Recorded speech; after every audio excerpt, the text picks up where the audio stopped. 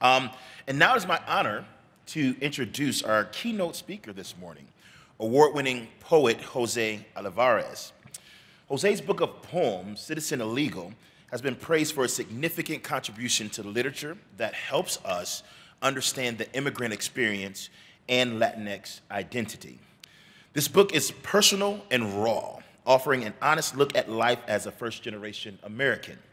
Citizen Illegal was a finalist for the prestigious Penn Gene Stein Award and was named a top book of 2018 by NPR and the New York Public Library. Much more than words on a page, his poetry sparks insightful conversations and makes us think. I'm confident his presentation will do just that. So please join me in welcoming José Olivarez to the stage.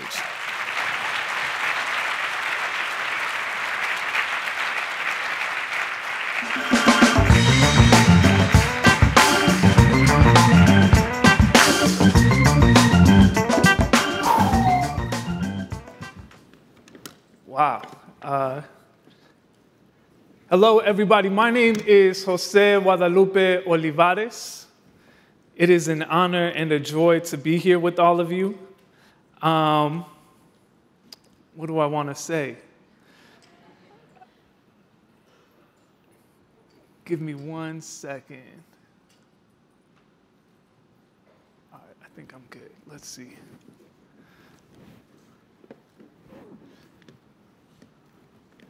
All right.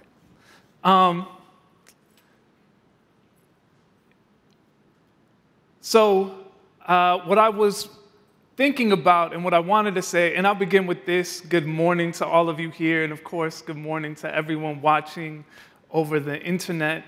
I've been thinking very seriously about this responsibility, and so my plan today, if it's okay with all of you, is to primarily lean on poetry, which is what my practice is and which I think will kind of help tell the story that I want to tell. And over the course of reading the poems, I will tell some stories to help give you the context that might help you appreciate why I wanted to read these particular poems in this particular room. I've been tasked with offering today's keynote remarks for our diversity forum, and the theme of the conference, as you all know, is Bridging the Divide, realizing belonging while engaging difference. That is a lot to process in an hour, and I feel confident that my keynote will not answer all your questions. So if you were expecting to have all your questions answered, I apologize. I already know that I'm not going to do that. What I do hope is that my keynote will entertain you first and inspire you to reflect on your own identities and your own stories. I want to begin by confessing that I spent my younger years feeling out of place just about everywhere. I felt out of place in school, with my friends in the neighborhood, and with my family. Both of my parents migrated to the United States from Mexico before I was born, so I grew up speaking Spanish at home and learning English at school. Of course, it would be one thing if both languages were respected as equal languages, but growing up, that wasn't the case. English was the language of power. It was the language all the doctors spoke when my parents needed to go to the hospital. It was the language our lawyers spoke as they worked on my parents' citizenship status. English was the language my teachers used, and I learned that just speaking Spanish at school would get me funny looks or possibly even sent to the principal's office. In Spanish, there's a saying that I wouldn't encounter until I was a teenager, but when I heard it, it felt like a perfect encapsulation of what I was feeling as a young person. Ni de aquí, ni de allá. For those of you that don't speak Spanish, that phrase means neither from here or from there. To be Mexican-American felt like I was lost in an in-betweenness, and it wasn't just my American classmates I felt divided from. This is something that I think about a lot. We tend to think about stories of identity as the ways that we are distanced from other groups of people, right? People that share different identities than us. But those kinds of conflicts also separate us from our own people, from people that we have a lot in common with. I felt divided from my parents all the time. I struggled to understand why we ate food stamps nachos when my classmates could afford regular nachos, why we couldn't have Lunchables but relied on free lunch, why our Christmas presents came from the dollar store. At home, I couldn't ask my parents for help with my homework. I felt deeply alone in that time. And so with that context, I want to read you some poems. And before I read you some poems, I want to ask you a question, which is, how many of you have been to a poetry reading before? Oh, wow, cool. All right, welcome. If you haven't been to a poetry reading, what I want to say to you is that generally, we have this idea that poetry belongs in the library, that poetry is quiet, that you're not supposed to make noise, right? We teach poetry like it's an antique artifact, and if you touch it or look at it too long, it might collapse into dust, right? I was taught to read poems in the tradition of spoken word and poetry slam, and so the way that I was taught poetry was that poetry is alive, that it is present, that it is vibrant, that it is not just something that you listen to, but it is something that you kind of speak back to. So I want to say right now that you are allowed to make noise, right? You can snap your fingers if you feel so called to do so. Can we practice that real quick? Let me see you snap your fingers. Excellent. That's kind of like the classic response. It's not the only response, though, right? You can clap your hands. Let me see you clap your hands. I like that. That felt like a golf clap, but it's all good. Of course, you can laugh. So I would say, just relax. Like I said, enjoy yourselves. And with that, I'm going to read my first poem. This poem is called Mexican-American Disambiguation. It's after a poet named Idris Goodwin. My parents are Mexican, who are not to be confused with Mexican Americans or Chicanos. I am a Chicano from Chicago, which means I am a Mexican American with a fancy college degree and a few tattoos. My parents are Mexican, who are not to be confused with Mexicans still living in Mexico. Those Mexicans call themselves Mexicanos. White folks at parties call them pobrecitos. American colleges call them international students and diverse. My mom was white in Mexico, and my dad was mestizo, and after they crossed the border, they became diverse and minorities and ethnic and exotic. But my parents call themselves Mexicanos, who again should not be confused for Mexicanos living in Mexico. Those Mexicanos might call my family gringos, which is the word my family calls white folks, and white folks call my parents interracial. Colleges say, put them on a brochure. My parents say, ¿qué significa esa palabra? I point out that all the men in my family marry lighter-skinned women. That's a Chicano in me, which means it's a fancy college degrees in me, which is also diverse of me. Everything in me is diverse, even when I eat American foods like hamburgers, which, to clarify, are American when a white person eats them and diverse when my family eats them. So much of America can be understood like this. My parents were undocumented when they came to this country. And by undocumented, I mean sin papeles.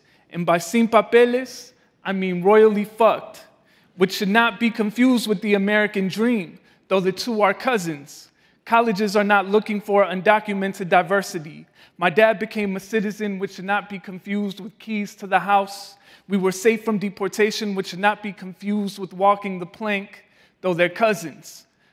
I call that sociology, but that's just a Chicano in me, which should not be confused with the diversity in me or the Mexicano in me, who is constantly fighting with the upwardly mobile in me, who is good friends with the Mexican American in me, who the colleges love, but only on brochures, who the government calls non-white Hispanic or white Hispanic, who my parents call mijo, even when I don't come home so much.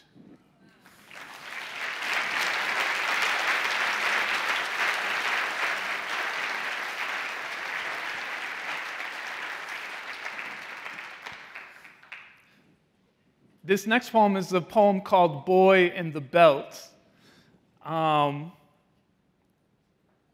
This is a poem that I wrote about my dad, and you'll hear a lot of poems from my dad. And like I said, one of the things that I found that I think surprises people, because we're used to the conversation about immigration being, one about the border in particular and not about everything that happens after migration, is that people don't think about the way that these big socioeconomic events, these big kind of life changes impact our interpersonal relationships.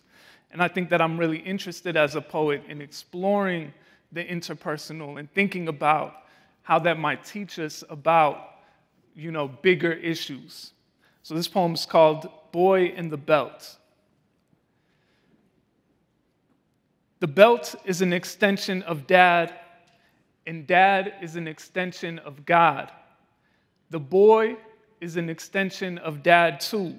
The belt is just one thread tying them together. The boy prays the belt stays wrapped around Dad's waist. The belt does not believe in God, but if the belt did believe in anything, the belt would call it purpose. The belt began as skin on a cow. Its purpose was to protect, and it failed. The boy knows all about that. The boy has purpose too. Dad and God, and mostly he fails. The belt's new purpose is to hold, to contain Dad's expanding waist, except when the boy fights. Then the belt is born again as a classroom ruler with the day's lesson. Maybe the belt and the boy can rebel. The boy tugs at the thread that will bring Dad and the belt. The boy won't lie about his bruised brother or call it anything noble. The boy fights because he is bigger. Dad says he has no choice. The belt says it has no choice. The boy understands he displeases God. When the belt meets the belt kisses the boy and leaves purple lipstick. Dad understands this as an act of love. The belt doesn't know about love. The belt knows it completed its job, and the boy hears love.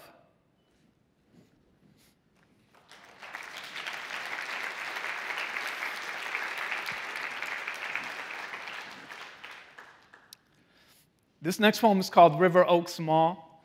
I grew up in Calumet City, Illinois, which is in the south suburbs of Chicago. And if you were from the south suburbs, or really probably even on the south side, far enough south, then you knew about River Oaks. Growing up, River Oaks Mall was like our social center. We didn't have much money, but we still went to the mall anyway, just to kind of walk around and hang out, because it's not like there were a ton of public places where teenagers could kind of congregate, right? So I always knew that if I wrote a book, I wanted to include River Oaks Mall. So this is a poem called River Oaks Mall. It's hard to hold on to a secret whether or not anyone is looking. When the girl I have a crush on asks why I keep looking at her, I say, it's not like I like you, gosh. Denial is one of the best ways to confess. When the teacher asks who brought beans for lunch, I blame it on the boy next to me. I bite my tongue when my stomach protests. Trying too hard is another way to confess. My family takes a Saturday stroll through the mall dressed in church clothes. Every other kid in jeans, t-shirts, and Jordans. Fun fact, when you have to try to blend in, you can never blend in. My dad gives me a penny to throw into a fountain that makes dreams come true. All my dreams except one. My family trying so hard to be American, it was transparent.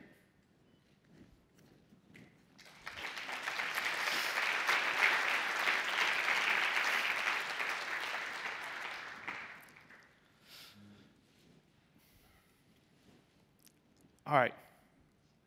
This next poem is called I Tried to Be a Good Mexican Son, and it's a true story. I continue to try to be a good Mexican son, sometimes to like varying results. Here we go. I tried to be a good Mexican son. I even went to college, but I studied African American studies, which is not law or medicine or business. My mom still loved me, so I invented her sadness and asked her to hold it like a bouquet of fake flowers. She laughed through it all. I didn't understand. Wasn't immigration a burden? What about the life you left, I asked my mom. She planted flowers, only building on the block with flowers. Foreclosure came like a cold wind. It took her flowers, but that was a season. New house, bigger garden. Mijo, go get some tomates from the yard is something my mom really says. I tried to be a good Mexican son. I went to a good college and learned depression isn't just for white people. I tried to be a good Mexican son, but not that hard. Sometimes my mom's texts get dusty before I answer. Even worse, I never share the Jesus Christ memes she sends me on Facebook. I know, it's terrible. If there is a hell, I'm going express. I hope they have Wi-Fi. I hope I remember to share my mom's Jesus Christ memes. Maybe God believes in second chances, but I doubt it. I tried to be a good Mexican son. I came home for the holidays, still a disappointment. No $1 million job or grandkids. Spanish deteriorating, English getting more vulgar. I tried to be a good Mexican son, but I kept fucking it up. My mom still loves me, even when I can't understand her blessings. She makes me kiss her on the cheek before I leave the house. She tells me to quiet down when she's watching her novelas. She asks me if I'm okay. She tells me I'm getting so skinny and I need to eat more frijoles. She has the pot ready. I try to be a good Mexican son, but all I know how to do is sit down for a good second and leave before a bad one. Okay.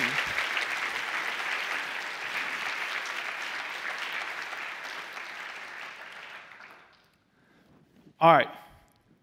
I'll read one more poem, and then I'll tell you a couple of stories.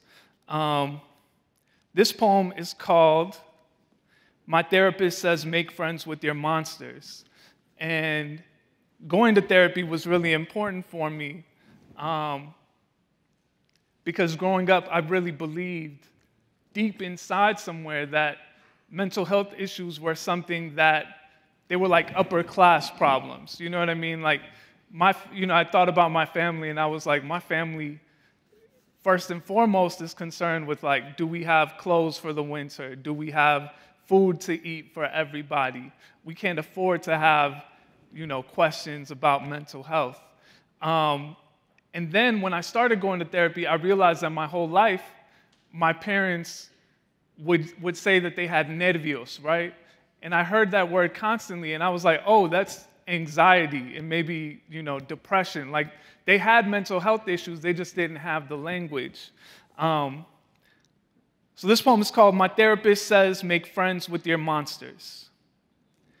We are gathered in truth because my therapist said it was time to stop running. And I pay my therapist too much to be wrong.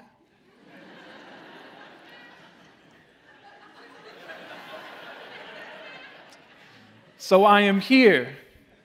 My monsters look almost human in the sterile office light. My monsters say they want to be friends. I remember when I first met them, me and my monsters. I remember the moment I planted each one. Each time I tried to shed a piece of myself, it grew into a monster. Take this one with the collar of belly fat, the monster called chubby, husky, gordito. I climbed out of that skin as fast as I could, only to see some spirit give it legs. I ran, and it never stopped chasing me, each new humiliation coming to life and following after me. After me, a long procession of sad monsters, each monster hungry to drag me back, to return me to the dirt I came from, ashes to ashes, fat boy to fat. My monsters crowd around me. My therapist says, I can't make the monsters disappear no matter how much I pay her. All she can do is bring them into the room so I can get to know them, so I can learn their names, so I can see clearly their toothless mouths, their empty hands, their pleading eyes.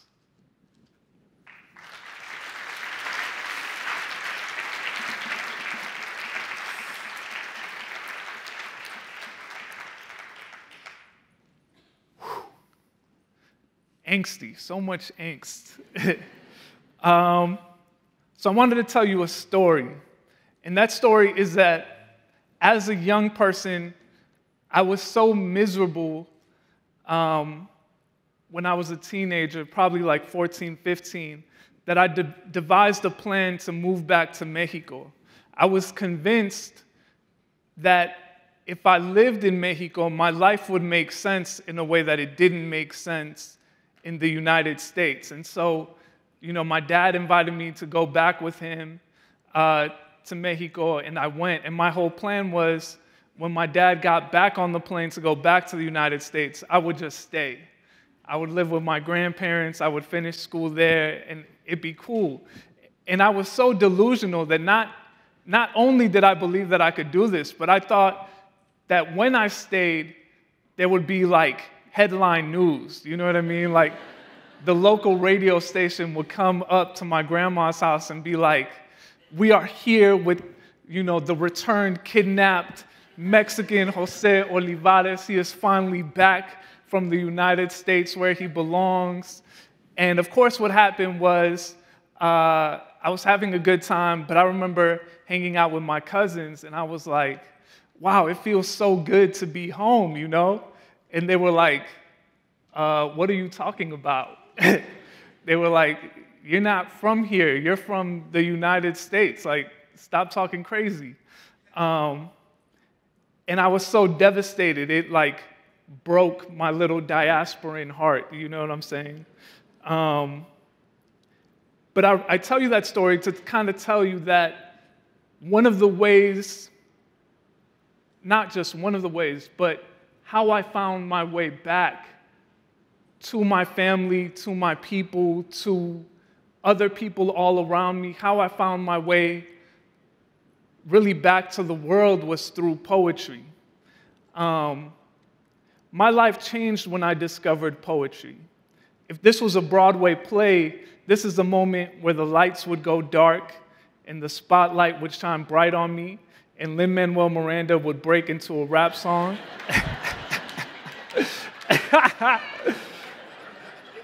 Would break into a rap song about the wonders of poetry. The real story is a lot less dramatic. It's a lot more regular.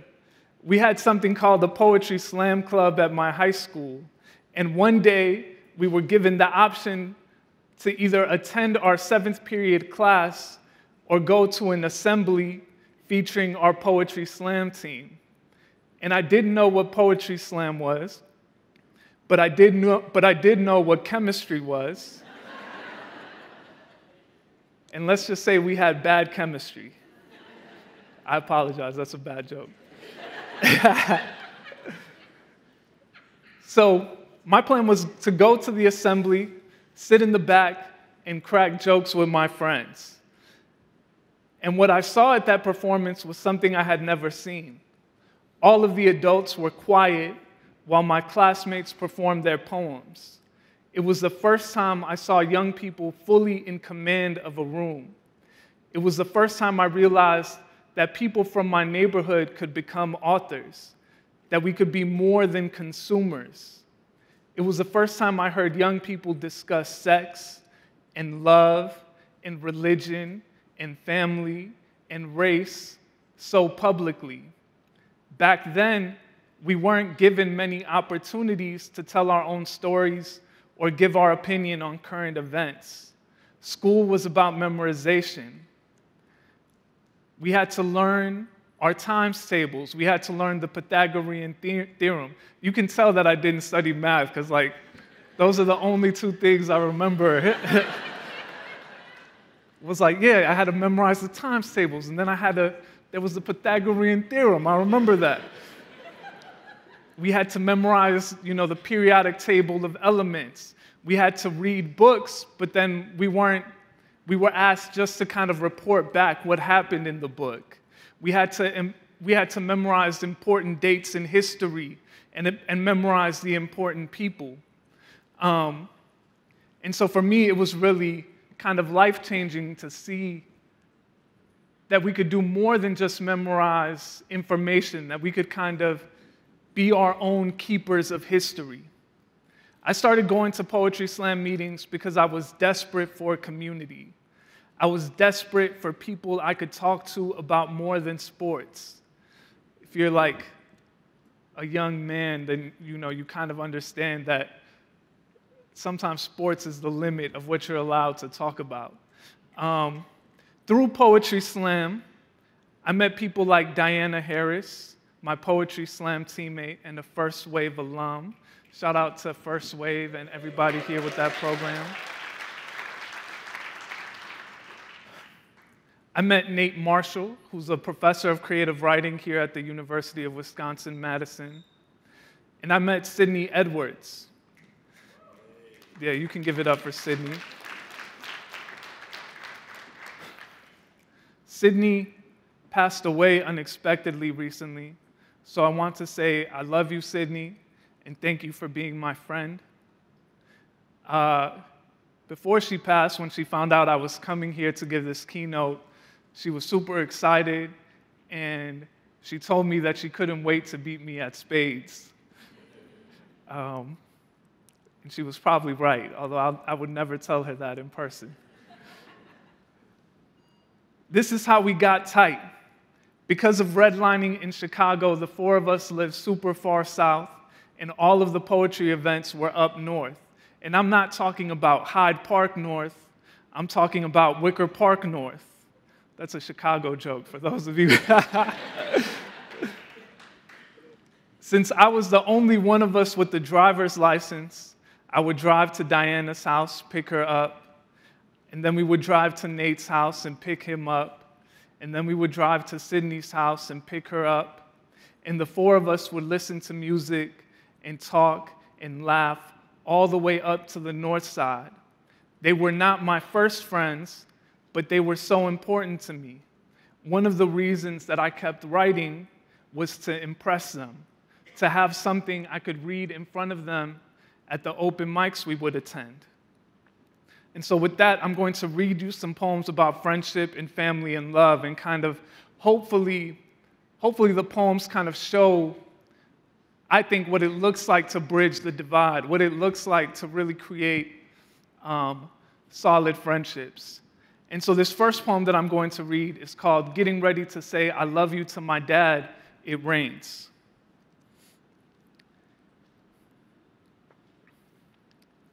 Getting ready to say I love you to my dad, it rains.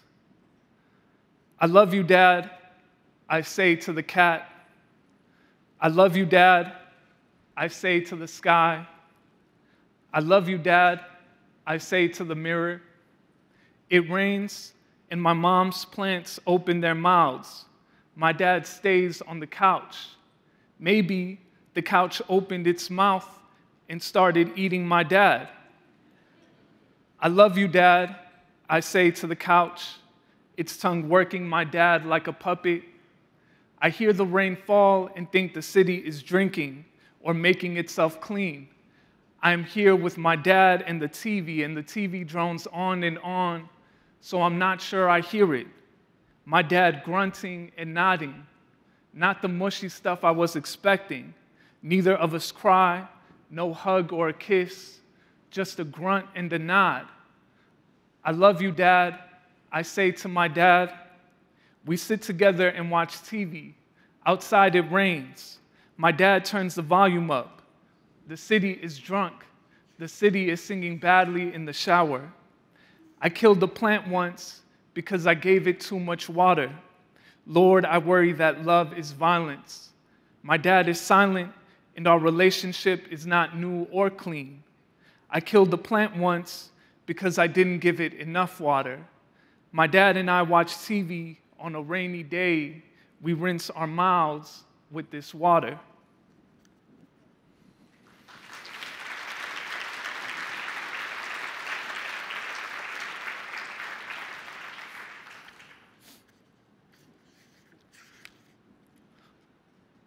So earlier I read you a poem called Boy in the Belt. And now I'm going to read you a poem called Poem to Take the Belt Out of My Dad's Hands. And one of the ways that as I continued to write, writing continued to change my life was that I began to see that it wasn't enough to write about kind of hard memories, but that for me, I wanted to try to write different possibilities for those memories and for those relationships. And so when I was younger, I was content to kind of write angry poems about my relationship with my dad, to kind of be angry and mad and blame him for what I perceived as like his failures, right? And as I kept writing, I was more interested in thinking about how we could continue to attempt to connect with each other, even given our differences.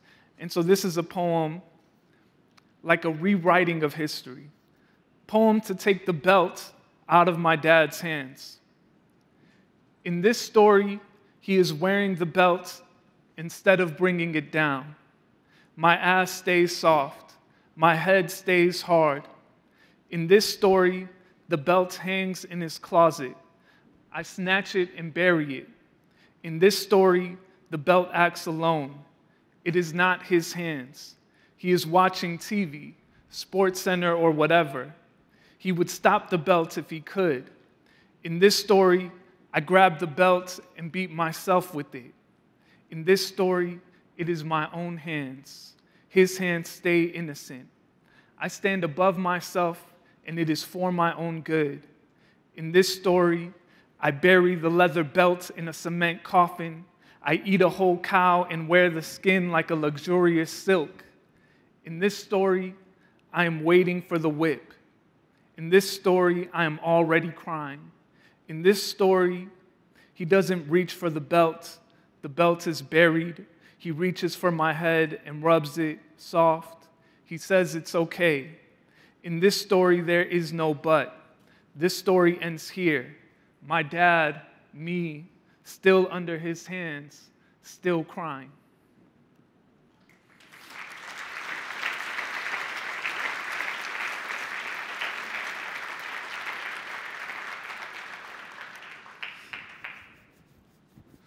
All right, a few more poems, and then I'm super excited to be in conversation with a couple of students from the First Wave program to take some of your questions.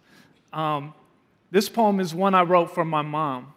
It's called An Almost Sonnet from My Mom's Almost Life.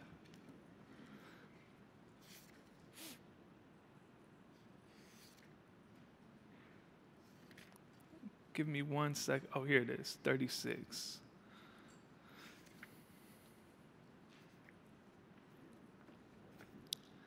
The poem mentions Marco Antonio Solis, who's my mom's favorite rock star. Just some context. An almost sonnet from my mom's almost life. In the life where my mom never has kids, she doesn't mourn. She spends her 20s following Marco Antonio Solis show to show, hands up in surrender, in praise to a different God than the one she spends Sundays kneeling to now. I love imagining her like this. Her name, Maria Maria, a name the men curse to the heavens. From Guadalajara to Oaxaca, holy name of the mother, reborn a mother to none. She babies herself, and maybe some lucky men, but only for a minute. Oh, I know my mom would protest. She would be bored without my family and God. My brothers blasting rap music in the basement, smoke reddening their eyes.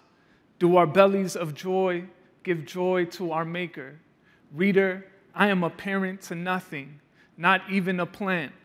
All I know is those Saturday mornings I've shared a coffee with my mom while love songs play on the radio, and she stirs her coffee with her eyes closed, dreaming of a life where her smiles are her own and only her own.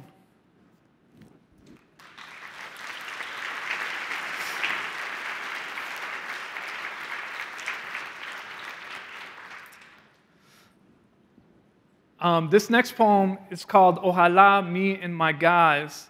And this is a poem that I wrote during quarantine because, like probably many of you, during the first couple of weeks, my friends and I set up like Zoom happy hours, and we checked in. And when it became clear that the pandemic was going to extend indefinitely, very quickly, our Zoom happy hours went from like very happy and optimistic to like, this is the most depressing thing. Like, I don't really want to be on Zoom anymore. I don't want to lie to you and tell you that I'm doing okay. And so one of the ways that we found to continue to talk to each other is we started playing video games together over the internet. So this is a poem about some of those friendships. Ojalá me and my guys. Me and my guys need an excuse to talk. One of them sends me a mic so we can play video games. We make group chat after group chat so we can talk about basketball. We're good at reciting stats, good at sharing rap songs, good at cracking jokes, good. My homies are always good when I ask, and I don't ask often enough. Cool.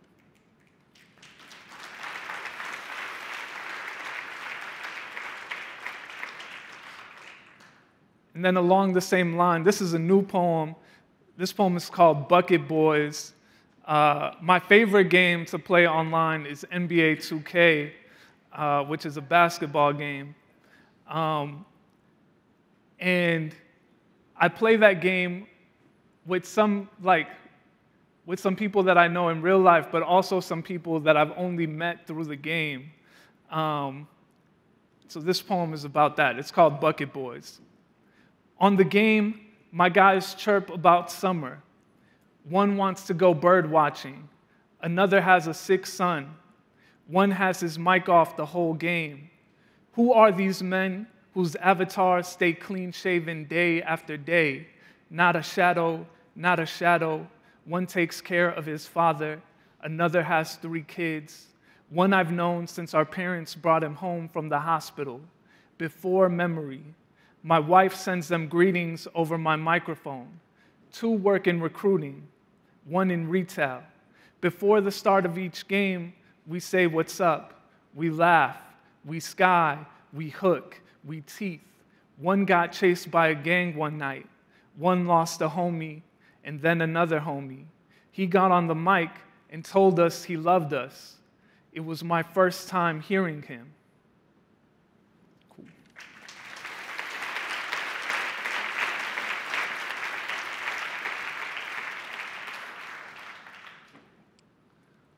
All right, a couple more poems.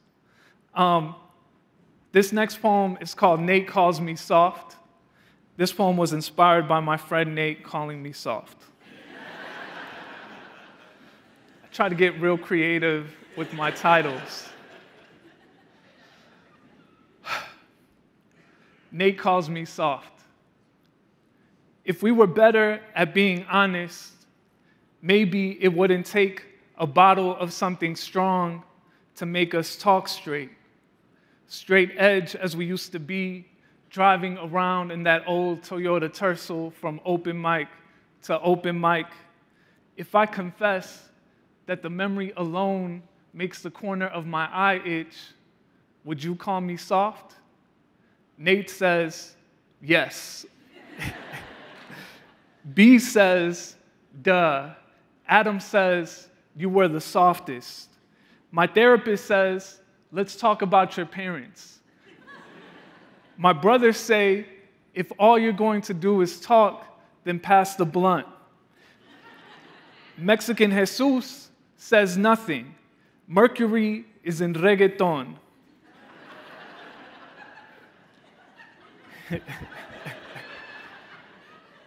Do the stars only talk to women? Tonight, the stars are hidden by the brash lights of the city, and I want to say my friends can see my softness through all the jokes I crack. But maybe I don't need the stars to be tender. Maybe the next time I see you, I'll slap away the dap, pull you in close, and tell you under the ordinary streetlights how much I love you and that you still ain't shit.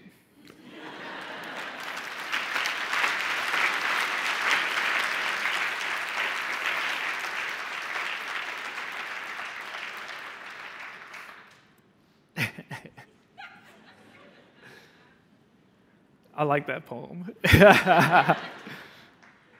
All right, I'll read 2 more poems. And then, I just want to say thank you all for being here. Thank you all for engaging in these conversations, not just here with me, but in all of the breakout sessions and beyond. I really appreciate the invitation and the opportunity. This next poem is called No More Sad Mexicans. If I can find it. Here we go. No more sad Mexicans. Where are all the Mexicans who aren't going to heaven? Tell them to bring their dickies and their slides and their rosary beads and all their heartbreak and all their primos y primas y primes. Tell them to leave their flags and bring a 6-pack or something to throw on the grill. All the sad Mexicans are at work making us proud. They're washing dishes or driving trucks cross country or talking shit at a construction site. What about those Mexicans who work as police officers? Fuck those Mexicans. Apologies to all of the sad Mexicans I know and all of the sad Mexicans I've been, but I can't write another poem where we show up to work at the steel mill for 20 years straight with no days off just to get laid off on a Wednesday by a man with more mustache than face. This one is for my homie Josefo, who never plays a song made after 1988. Tell that fool Javier he can come, but if he gets kicked out of the bar, he's on his own. Tell Danny he's not allowed to talk about capitalism for 24 hours.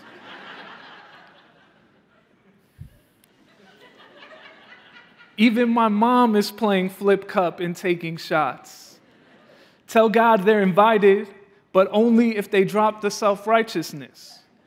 We get it already. You brought us into this world, and whatever, homie. We hired a taquero for the next few hours, and I promise his tacos de asada are the best tacos south of Sibley Boulevard. If you don't know where Sibley is, tell Nate and Eve to give you their tour of the South Side, beginning with Cal City. Tehran hit my line and told me all of the Cal City homies are tired of reading poems where we get our homes foreclosed. Tehran said, tell them about the night we drank Incredible Hulks in a basement bar in Hammond and danced and sweat until the sun cussed us out. I keep writing poems that begin with the wilting, that live in the wilting, erasing the bloom. This one is for the day we survived. This is for the darkness we turned into a dance floor. This is for all the sadness we carried and the homies that helped us carry it. The carrying only gets heavier. Therefore, the law of physics requires us to love even harder, celebrate louder.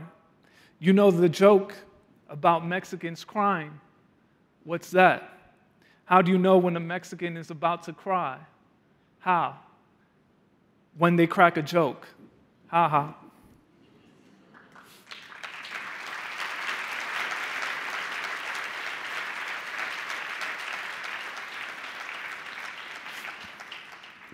All right. I'll end with one more poem. What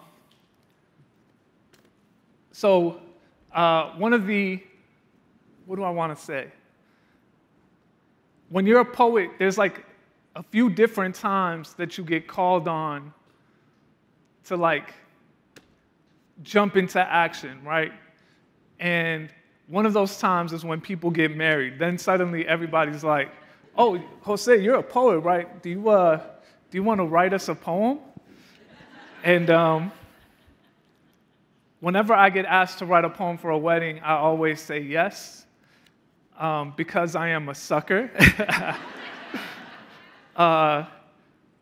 Because I love love, and I just feel so honored when people ask me.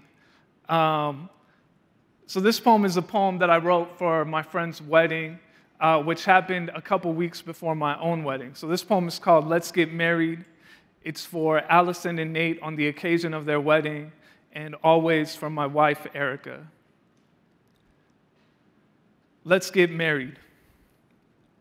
Let's get married on a Tuesday with the 6-piece from Harold's as our witness. Let's get married at noon and then again at 3:30 when the school day lets out and a whole block of dandelions flower our ceremony. Let's get married under a full moon and then again under a new moon so every celestial being can witness our vows. Love, one wedding isn't enough for me. I want to propose again and again. On a Wednesday, because you did the dishes. On a Thursday, because we woke up next to each other again. Say yes, say less. I'll be on one knee, asking to share in the delight of knowing each other. Let's get married because Chicago, because St. Louis is a city on a map, because your name is my favorite word. Let's get married because there are vows we can only make in the dark, because we don't need a witness to say I do. Let's get married because it's raining, and that's supposed to be good luck. Mi amor, mi cielo, mi vida. Let's get married in every language we can and can't speak, under every God, my God. The way you look at me is a miracle I believe in, because we get one life, one. Say yes, then say yes again. Let's get married after we get married, because underneath every word I write, there is one word I carve onto every desk, one word I tag onto every building, on every block of my heart. Marry me, make me, no, not complete, but a little more alive than I've ever been.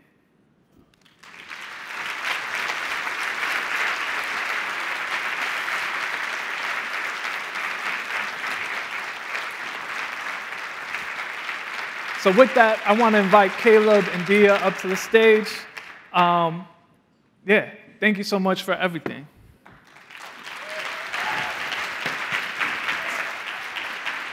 I think I'll take this seat so you two can take these microphones.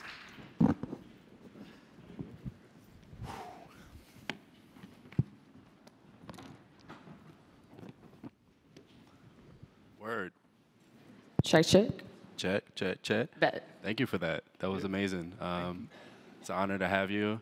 My name is Caleb Baltman. I am a first wave scholar, 14th cohort. What else are we supposed to say? Major?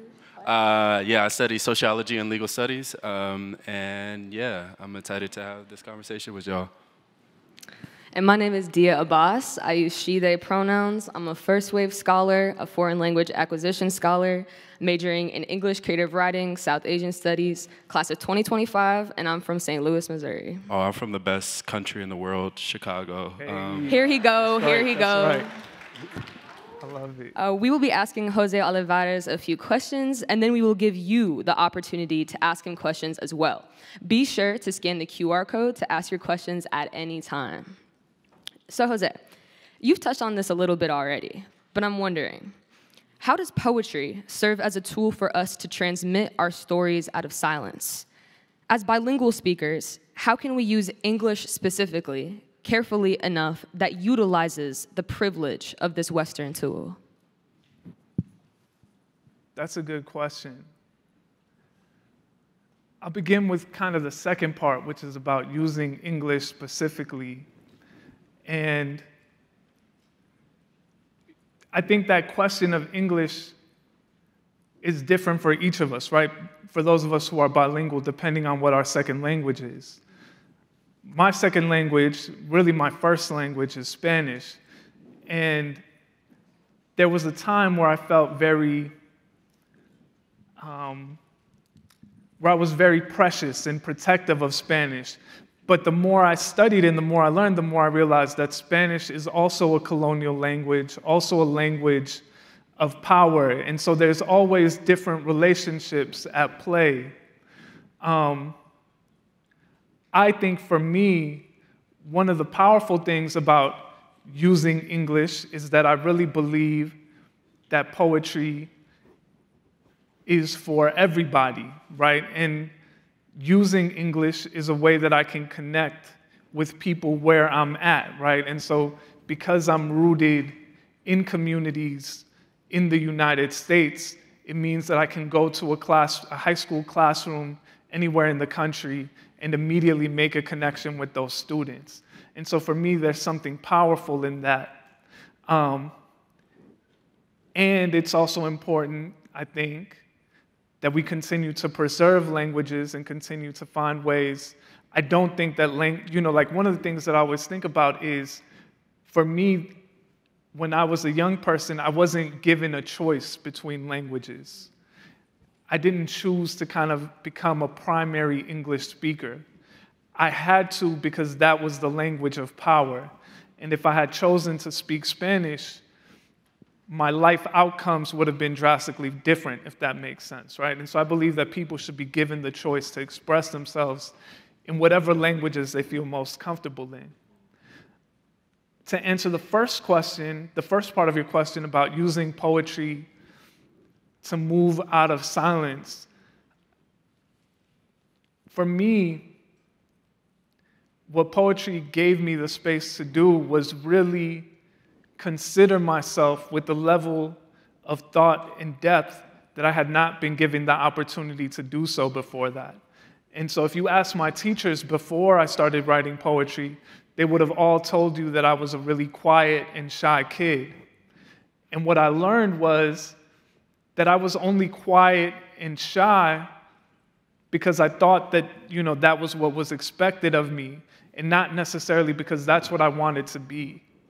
And poetry gave me the opportunity to consider that I might want to be something different. And I don't think that it's special to poetry. I think that if you're given a chance to consider yourself and to really interrogate yourself, that you might come to similar kind of answers about yourself, whether you're a visual artist, someone who works in sculpture, someone that works as a journalist. All of these different fields of study can give us a chance to reflect in a way that is really meaningful.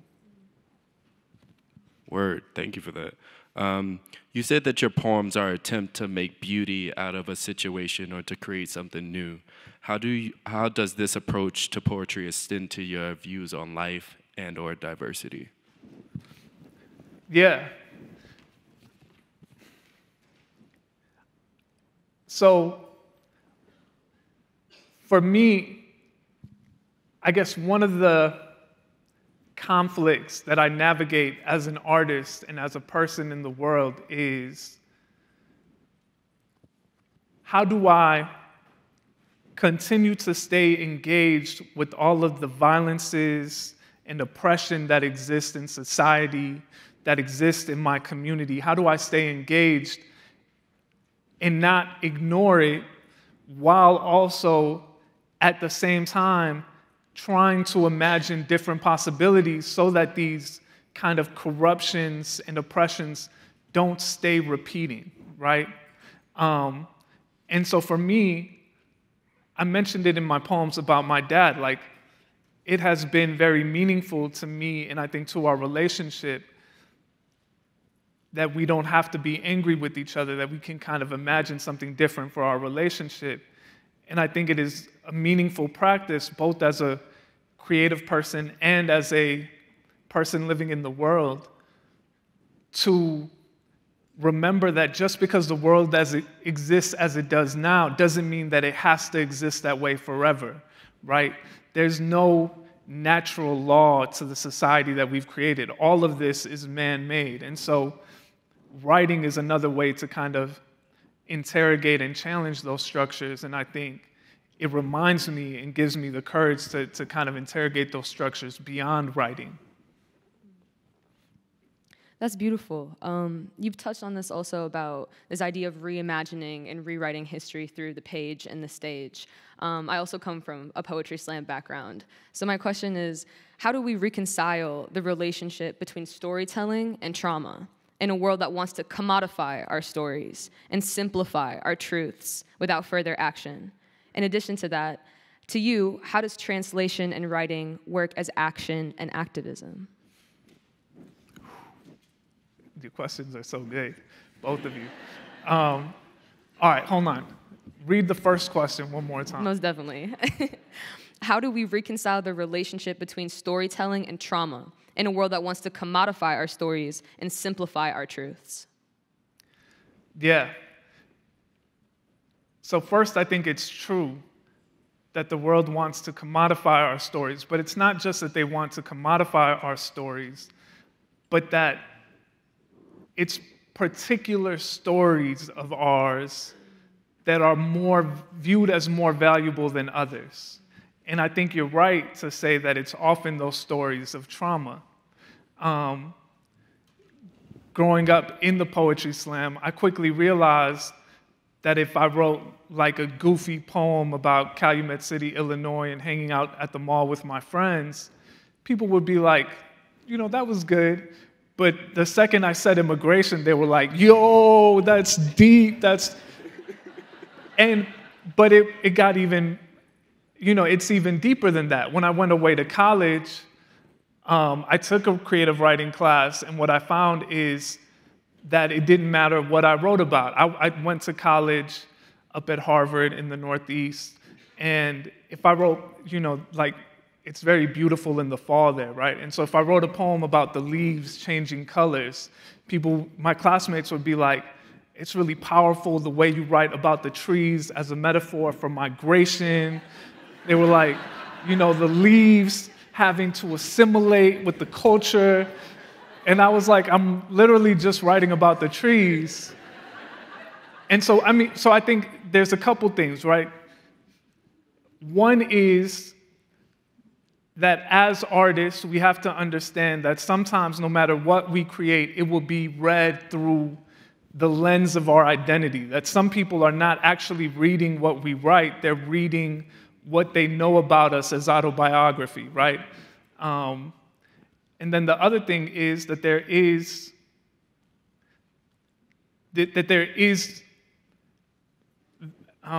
a commodification of these stories of trauma, and then we have to ask ourselves, you know, why are those stories sought after? And are these stories contributing towards the liberation of the people that I love? Are they contributing towards, you know, some widening of imagination, of possibility for my people? Or is it really just something that people can watch or listen to and feel good about, and then kind of continue on in the same old, same old?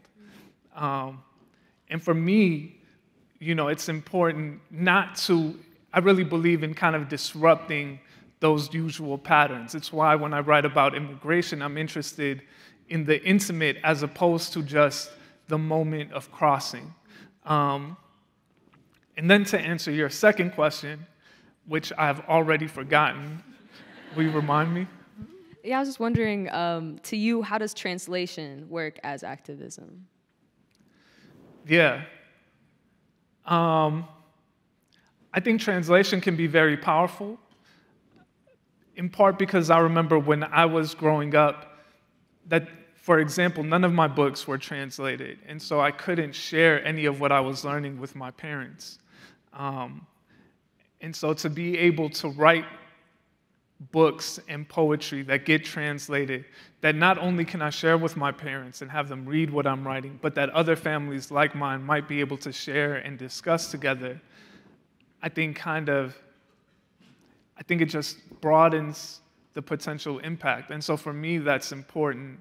And it gives people a choice. It reminds them that these languages are not, that you have a choice in how you want to read and how you want to consume. And you don't have to be reading in English only in order to be like a person of academia.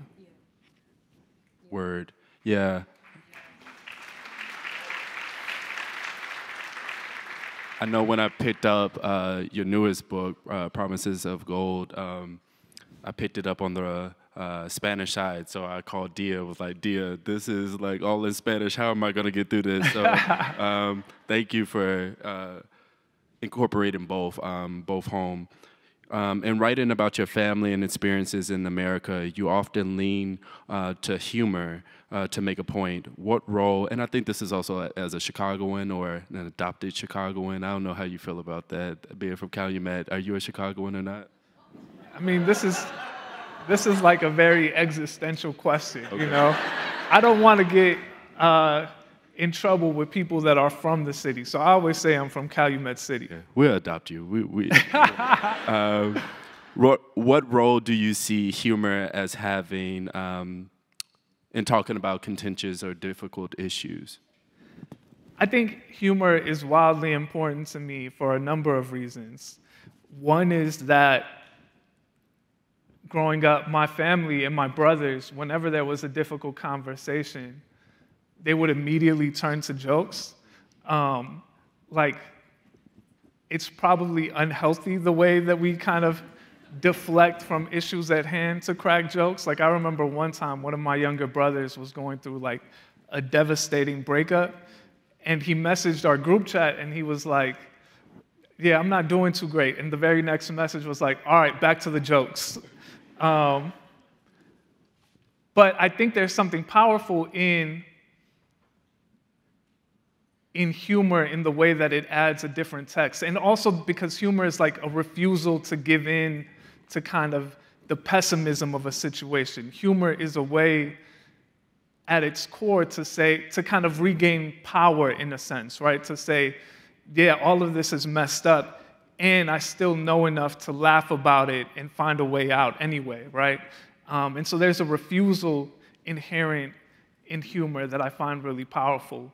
And then, you know, I would agree with you. I think that it also comes from where we grew up, that, you know, people in Chicago are like the funniest people to me in the creation of language. And for me, it feels very natural to turn to that instinct. Okay, bear with me. I got another long question. Yeah. As a first-generation immigrant and student at an institution like UW-Madison, I often feel the conflicting pressure to be invisible while also standing representative of an entire group of people. I think about how the form of poetry is finding control of where and how to use silence, sound, and space. What do you think is the transformative nature of the poem that compels so many of us to use the page and the stage as a tool for re-envisionment and reckoning? Yeah. I love the way you put it, right? Silence, sound, and space. I think one of the reasons why so many of us turn to poetry and continue to turn to poetry is that compared to other artistic disciplines, poetry is pretty accessible, right? If you want to be a visual artist, you need paint, you need canvas. You know, if you're someone who works in sculpture, you need objects to kind of mold, and you need, you know, I don't even know the name of the tool, but you need like hammers and chisels. Like, all of those could be cost prohibitive. Even if you're a writer of a different discipline, to become a novelist, you need access to time and space that you might not have, right? To write a novel is kind of a long process, whereas to write a single poem is something that you just need, you know, I'm not saying that all poems are fast, but within a day, you can write a poem and feel something, right? Gain something from that instinct. So part of it, I think, is that poems are small and accessible in a way. But the other reason, I think, is because poetry has movement built into it, right? For me, the most important part of a poem is what we call a volta. And so for those of you who aren't English majors, the volta is the turn of the poem, right? It's the moment where something changes and not necessarily you get like a revelation, it could be a revelation, but the moment where something within the fabric of the poem changes and you kind of move in a different direction, right? It's the turn. And so for those of us who share different identities with various struggles, it can feel like we're kind of living in that base of the poem. And poetry has this volta built in where we can turn, and that turn compels us to find something else, to kind of move in a different direction than what we've been stuck in. And so maybe that's part of it too. The other thing is that within poetry, we just have really great role models. I mean, I think, for me, I want to think about the generation before me. So people like Araceli Skidmai, people like Natalie Diaz, people like Patricia Smith, people like Martín Espada, people like Terrence Hayes, people that are already giving us a model for how we can possibly do this, how we can kind of construct something new from the old traditions. And I think that challenge is one that feels particularly exciting. It feels in line with, some of the challenges we face as politically engaged people, which is, given the limits of democratic society, how do we still take those limits and find a way to construct something new? Yeah, thank you for clap it up for that. Now I'll add somebody who taught on this campus, Gwendolyn Brooks, and her work is, I know, deeply influential for those of us from Chicago. In your book, in this poem, Fathers, you write, I should apologize. It's true, my dad stopped hugging me, but I never say the other part. I stopped hugging him too. When I read that, it kind of you stabbed me in my heart when I read that, because I was like, yeah, we talk about one part of the story, but we don't talk about the difficult conversations that we have with ourselves. So my question is, how do you think art helps us have difficult conversations with ourselves? Yeah, that's a great question. Yeah, right? How does art help us have difficult conversations with ourselves? I think the first part of that is that you have to be willing to engage with yourself in that way. I don't think that just being an artist inherently makes us like somehow more spiritually or emotionally in touch with ourselves because we have this practice. I think we can delude ourselves into thinking that we are having difficult conversations with ourselves when really we're just telling the comfortable parts of a story. And so I think in order to really have those difficult conversations with ourselves, we have to be actually willing and wanting to confront those difficult questions. And I think if you meet that requirement, if you want to have those difficult conversations with yourself, if you're interested in the process of growth, which sounds very charming and nice, but is oftentimes actually very painful and hard, then art can be a way to do that, because it gives you a structure. Again, it gives you a structure, and that structure is one that you can mess with. In that poem that you read, I'm kind of interrupting the poem in a way to give you this confession. And I think that, whether you're following a particular form of poetry, if it's the sonnet or the villanelle, poetry offers us structures, and then the instinct as an artist is to break that structure, and in breaking that structure, you might find yourself confronted with one of these difficult moments or difficult confrontations or difficult questions. Yeah, I know we have some more questions coming from the audience. While we get those, at one point you say something about healing in a few of these poems. Can you talk about that and art as healing? Or is it healing? I know you kind of had some thoughts about that in your work. Yeah, I mean, so one of the things that you hear people say is that art is therapy, that writing is therapy. And what I found is that that is absolutely not true, that art can be therapeutic, that it can help you move some of those emotions around in a way that feels good and is useful. But therapy is therapy, right? And that's the only thing that is therapy is therapy. Yeah, you can clap for that. And so we're kind of lying to ourselves if we think that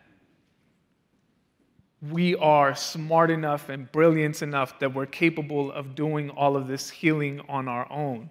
I think actually, the question of healing is something that is communal and it requires other people. And sometimes those people need to be professionals who are trained in a particular field. And so I think that poetry, there's definitely been poems that have changed my life. There's poems like You by Roque Dalton that I carry with me everywhere. There's poems by Miss Brooks that I carry with me. But only therapy is what I would say. Thank you for answering our questions, Jose, genuinely. We will now read the viewers' questions. So this first question says, did you ever have anyone on your journey, other than your therapist, acknowledge your mental health and or emotions? That's a good question. I mean, I think that as I continued to grow, one of the things that I found was it went from a place where it felt very taboo and unmasculine to talk about my feelings to all of a sudden, I got like a lot of props and respect. People were like, wow, he's so in touch with his feelings. You know what I mean? Like women in particular were like, wow. Like, you're so great. Like, how did you do that? And so I think, again, there's these kinds of pitfalls where you can kind of sort of start to believe the hype yourself. You know what I mean? And so I think there was an acknowledgement by several people of my emotions or mental health. And I think, sometimes it was like unnecessarily positive, if that makes sense. All right, we got 2 more questions for you, friend. What advice would you have given your parents for them to help you navigate your American citizen, son of immigrants identity when you were younger? That's such a great question. I mean, I don't know. It's difficult because I think one of the things that helps me move with more compassion towards them now is really understanding just how difficult a position they found themselves in. Not only were they new to the United States themselves and trying to navigate this new country themselves, not only were they new parents, which is like a whole other thing, they were also very young. They also had limited funds to do all of this. They didn't have access to a lot of things, and so they were really kind of making it up as they went. And given that, they tried their best. I think the advice that I would give them is just to, continue to love my siblings and I, and to ask us questions and not give up when we kind of turn away in those moments when we turn away, and to kind of trust us to find our way back to them. But it's such a difficult situation. That's a beautiful answer. I really resonate with that. And the last question is, what are you currently focusing on or exploring through your poetry? Yeah. right now I'm writing a novel, which is, oh, cool.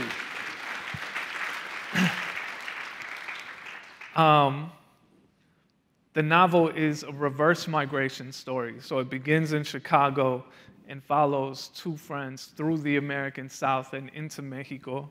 And I'm writing it because, to your question about the commodification of our stories, I got tired of people asking me for immigration stories because immigration stories kind of make certain assumptions about us. And one of those assumptions is that the global South is a place to be left, is a place where all the problems exist, and that the United States is where all of the answers exist. And so I wanted to tell a story about what might happen if someone actually has to leave the United States in order to find the answers they're looking for.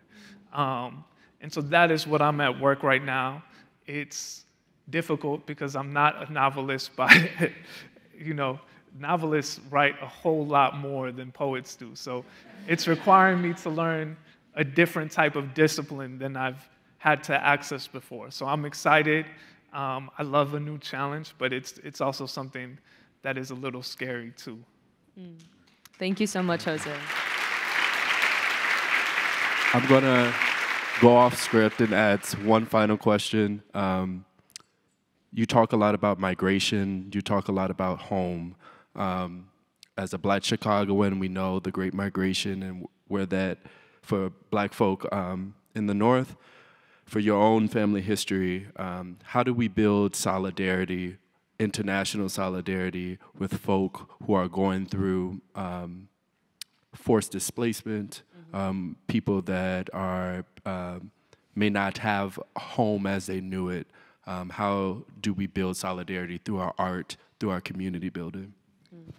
That's a great question. And it's not one that I know the answer to. I can tell you how I'm thinking about it, which is that when I was younger, when I was in my 20s, what I thought was, rather than creating my identity around some nationalist identity, right?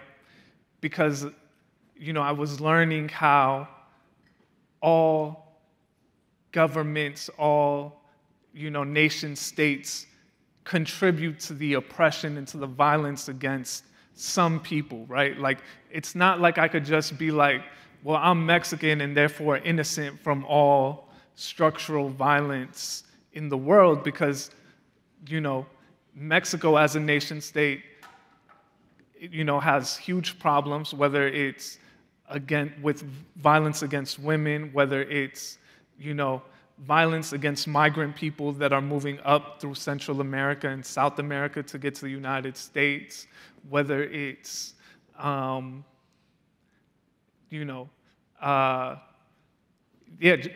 violence against indigenous people and the indigenous people of Mexico. And so it's not like I could just pretend to be innocent in any way in that by clinging to a nationalist identity. So then I thought, what if I really just ground myself in the local? What if I say, you said Chicago is a country, right? And I really was like, what if I'm just like, my country, my place of origin is Chicago, and what I will I'll just sink my hands into the dirt in Chicago and do whatever work I can there, and then not necessarily pretend that the outside world doesn't exist, but really just try to be hyper-local about my solutions. And I think there's value in an ethic like that. But where I'm at now is for me, I consider myself a child of migration. And so I know that there is no end to migration in a sense, because there's nowhere on earth that is safe for us to arrive at. And so given that, how do we if I understand myself as someone who is a child of migration, how do I build bridges and connect with other people who are migrating for whatever reasons they're migrating, right? And that includes people that are migrating now from the north of the United States back to the south of the United States, right? We know that in Chicago there's been great displacement of Black Americans. but also with people that are migrating for climate change reasons, that are migrating because of fear of religious persecution, for all of these different reasons. How do we understand that, one, migration is natural, and then two, how do we support people in their status as migrant people? And so those are some of the questions that I'm kind of thinking about. And it requires me to be in solidarity with all of these different people in a way that when I was just focused in Chicago, I could be like, well, that's a New York issue. That's a Central American issue. Like, I'm really just thinking about Chicago. So it's asked me to kind of widen my perspective in a sense. That's all the questions we have for you, Jose. Thank you so much. Thank you so much for having me. Thank you both for your questions.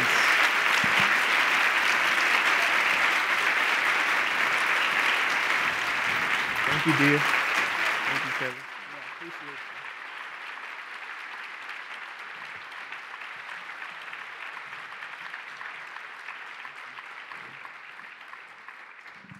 Wow, how powerful was that? That was amazing. Let's give one more round of applause for our brilliant scholars, Dia, Caleb, and José Olivarez. I really appreciate you showing us, how we can bridge the divide through family, through love, through friendships, and how poetry and storytelling can really allow us to be keepers of our own history. So powerful. It enables us to imagine different possibilities. I love the question. Caleb, I get a chance to work with Caleb a lot, and that question got me. How does art help us to have difficult conversations with ourselves, right? What is our appetite for personal growth, and what are the means and mechanisms by which we can explore that so that it will enable us to more effectively bridge the divide and engage in diversity and difference. Thank you so much again, José Olivarez, and to our student moderators. I'm inspired hearing such an open and honest conversation or discussion around the very real emotions and emotional issues that really are impacting us in so many different ways and impacting our community. So I truly feel that these ongoing conversations are helping us to bridge the divide. What do you all think? Yeah? Yeah.